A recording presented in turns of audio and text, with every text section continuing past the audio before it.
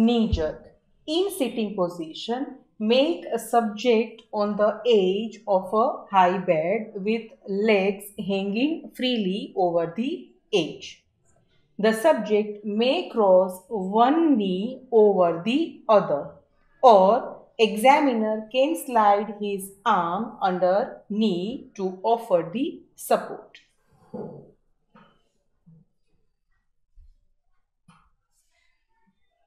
Then strike halfway between patella and insertion of tendon.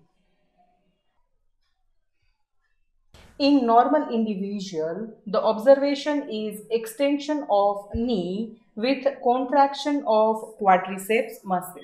Now, let us understand how to elicit knee jerk in supine position. Examiner place his forearm underneath patient's knee to raise it off the bed. Then elicit reflex.